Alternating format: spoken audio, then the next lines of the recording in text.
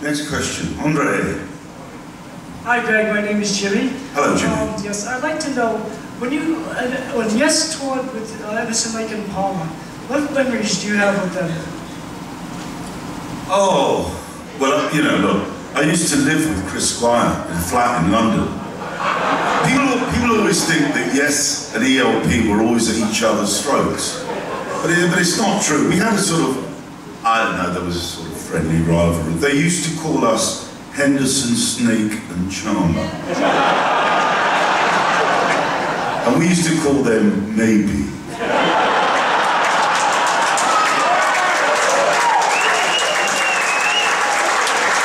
Only a small knife. The funny story was, I remember one time, this was in the day when we used to fly by, we had private jets, and Yes wanted a private jet. And I remember we were competing with the same charter companies, and they insisted on having their name on the side of the jet. And so one day, Chris told me this story, so it's quite all right. One day they turn up at the airport, there's their jet, you know, and on the fuselage it's got a Yes logo fuselage. So they're happy about that. They think when they land they're going to have Yes on the plane, it's going to look good.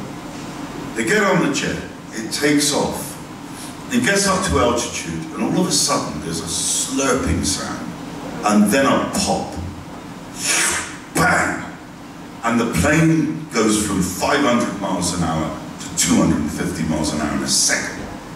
And what's happened is, to put Yes on the fuselage, they've done it with these huge stickers and adhesive. And when they got up to the altitude, the sticker ripped off and blew back in the jet and popped it. And now they had one sticker and one engine left.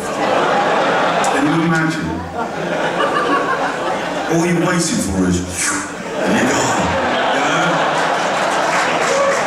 As it happened, they landed okay, and it all was well. But as I said, I'm very, very close to Chris, known him all my life.